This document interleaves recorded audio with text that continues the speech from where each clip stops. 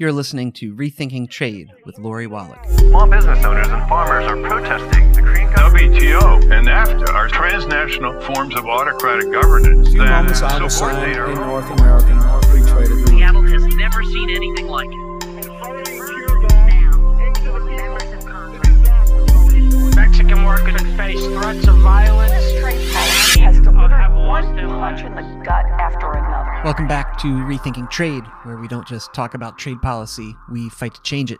I'm Ryan, and I'm joined once again by our in-house trade expert, Lori Wallach. Lori, it's not a secret to anyone that the 2016 presidential debate and now the 2021 have made the trade issue politically confusing. Now, you've long been part of the movement for alternative trade rules that limit corporate power, protect workers, consumers, and the planet. But your adversaries have often been Democratic presidents like Bill Clinton and Barack Obama, who presided over significant negotiations of some really bad trade deals. People like Donald Trump have preyed upon this fact and painted themselves as the alternative to the Democrats' bad trade deals. At the same time, it's often been Democrats in the House and Senate who've been the champions of the alternative trade rules people like you have advocated for, not to mention that all these bad trade deals were also supported by most of the Republican Party.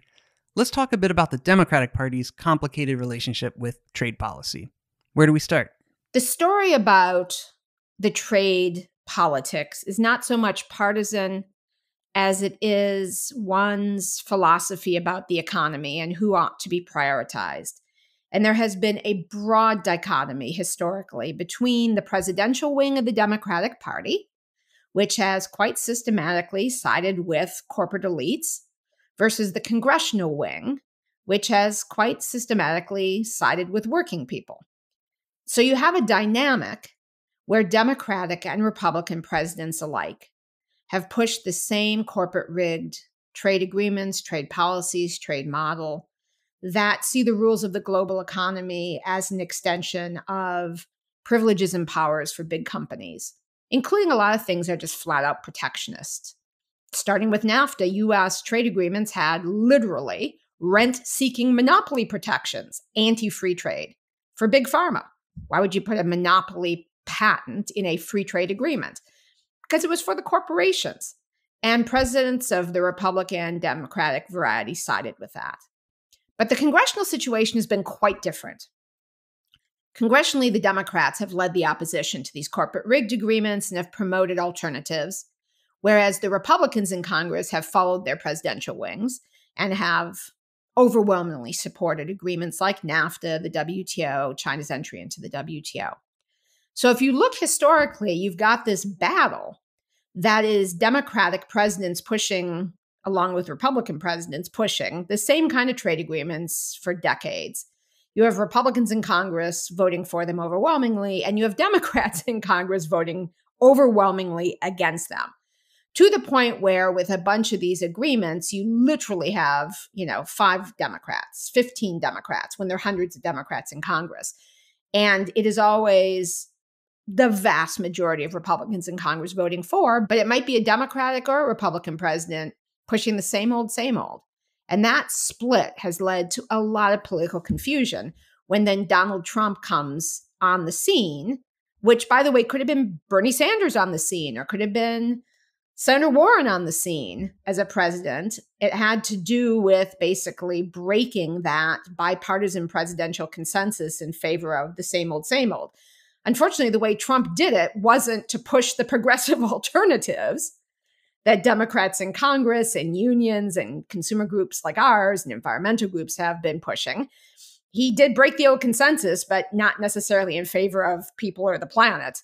It was a much more nationalist, corporatist view, but a different take. One of the things that Trump did was he really utilized NAFTA, the North American Free Trade Agreement, in 2016 as an example of the, quote, Democrats' bad trade deals. And while it was signed by Bill Clinton, it was introduced by Republican President George H.W. Bush, wasn't it? And didn't a lot of Democrats oppose NAFTA at first? So the politics in NAFTA is the perfect example of why this is so jumbled and hard to understand. The concept of NAFTA came from Ronald Reagan. It and the negotiation of the WTO, the so-called GATT Uruguay round, were Reagan ideas of how effectively to get around an overwhelming Democratic majority in Congress that was systematically blocking his privatization and deregulation in the service sector, that was blocking extension of patent giveaways for big pharma. The idea was to use this sort of Trojan horse workaround of the trade agreement. So the history of NAFTA is Reagan came up with the idea. And in fact, Reagan initially started the precursor, the US-Canada negotiations. Then George Bush the first picks up the NAFTA negotiations. He doesn't just introduce it, he signs it. It's his deal. It was signed before he was out of office. He negotiated that deal and he signed it. But because of the dynamic I described, where the Democratic presidential wings have often been indistinguishable from the Republicans on trade, then Bill Clinton picks up the old NAFTA as a sort of political maneuver, creates some meaningless, unenforceable side agreements in environment and labor, and pushes the exact thing that Bush has signed, that Reagan has envisioned through Congress. But the political dynamic was bloody because while almost every Republican voted in Congress voted for the NAFTA, the majority of Democrats fought their own Democratic president and voted against.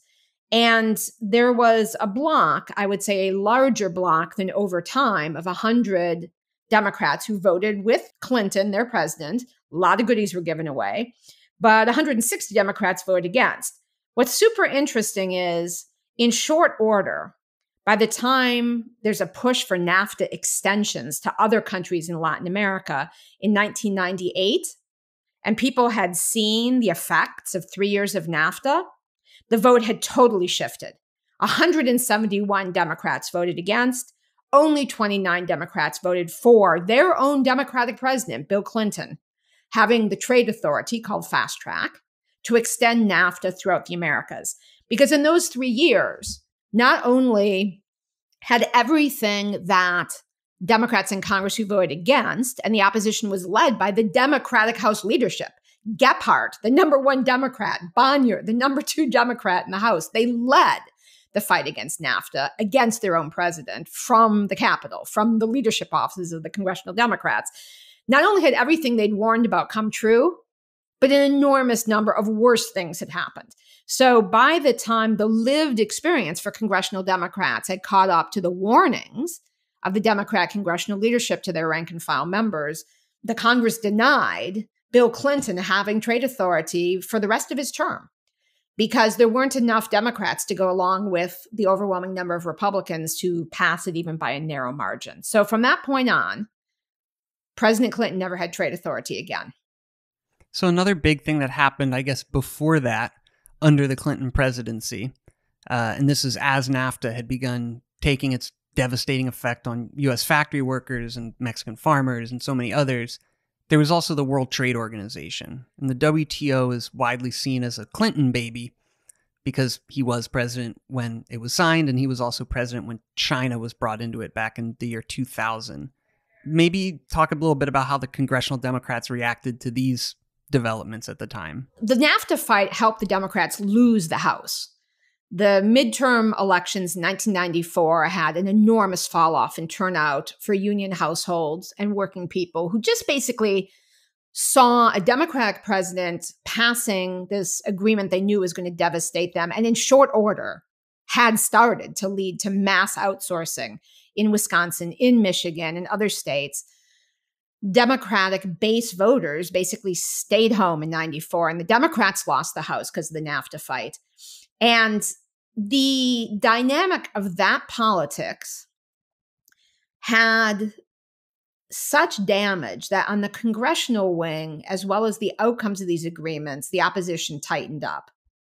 But Clinton continued to push the same bad framework. And the WTO is a perfect example of that, as well as China's entry into it. That would be the 2000 China PNTR, Permanent Normal Trade Relations vote.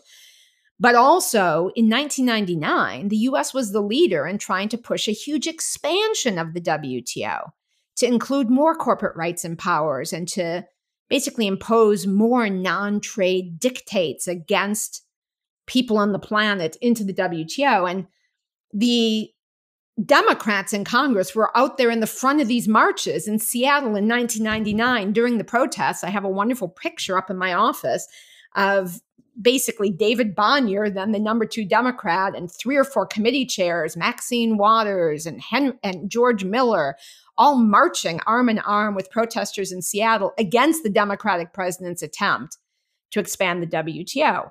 But again, Clinton's role really taints the politics because people think of Democrats, Clinton.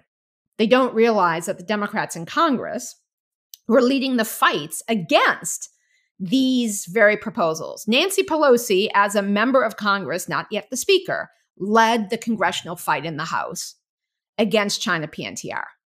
It was run out of her congressional office to whip the votes to try and get a no vote. And that is another example where more Democrats were induced by Clinton to support it, 73, where 150 voted against, so double were against, but an overwhelming number of the Republicans voted for it. And that was kind of the turning point. Because after that China PNTR vote in 2000, after more cases against important U.S. public interest laws were being ruled against at the WTO, as more and more job outsourcing started under NAFTA, and then once China was in the WTO in 2001, 2002, mass outsourcing to China, which now had guaranteed access to the U.S. at the very favorable U.S. very low tariff rates established in the WTO.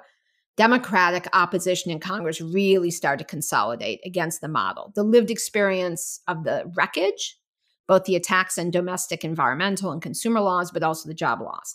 And from that point on, there was nothing like the big chunks of votes for China, PNTR, which, 73 Democrats was a minority, but it was not an insignificant number. Same thing with NAFTA. It was, minority of the party voted for it, but not an insignificant number. From that point on, it was super lopsided. So, for instance, when the fast track came up in 2002, and now George Bush II was president, 190 Democrats voted against it, 21 voted for it. Or with CAFTA, 190 Democrats voted against it, 15 voted for CAFTA. And that shift has basically followed through to the current day where, with a Democratic president in 2015, 160 Democrats voted against fast track for TPP for their own president, and 28 only were willing for their own president's key priority of the entire congressional session to vote for it. And that's another thing that Trump took a lot of credit for, stopping the TPP, where, as you're describing, it was actually dead on arrival when he took office. Yeah, it's a myth that somehow he stopped TPP.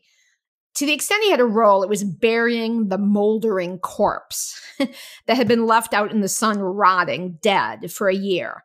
So the 2015 fight on fast track, where originally, thanks to the Democrats in Congress, Obama lost that vote. He went back and made a deal with the Republicans, threw out a trade assistance program for workers who lose jobs to pay off the Republicans to get them to switch and vote more Republicans to vote for it, narrowly passed the trade authority that was then used to close the TPP deal.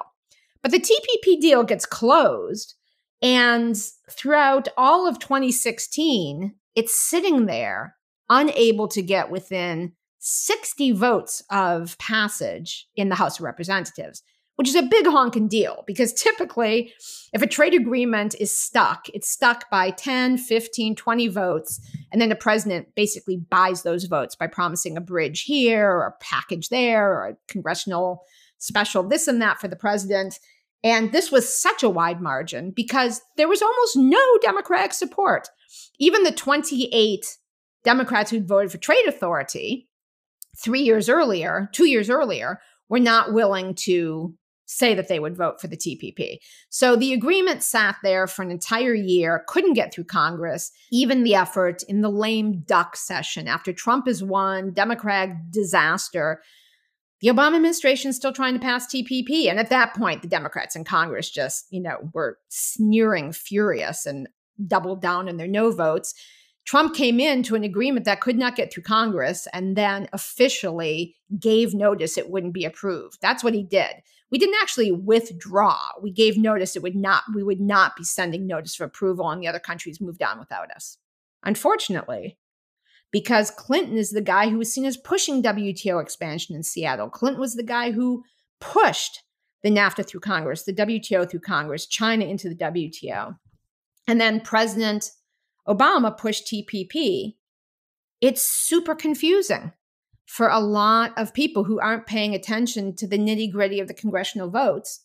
So someone like Trump can exploit that and make it seem like Democrats writ large are for these policies, when in fact, every single time a president has been derailed from doing more harm. Clinton, when he lost his trade authority thanks to Democrats in 1998. Bush, when he was not able to get new trade authority after his 2002 authority ran out. Obama, when TPP was stopped. That's all Democrats in Congress saving all of our bacon. Rethinking Trade is produced by Public Citizens Global Trade Watch. I would encourage you to visit rethinktrade.org as well as tradewatch.org to educate yourself and to find out how you can get involved in the work we're doing to fight for fairer and more equitable trade policies.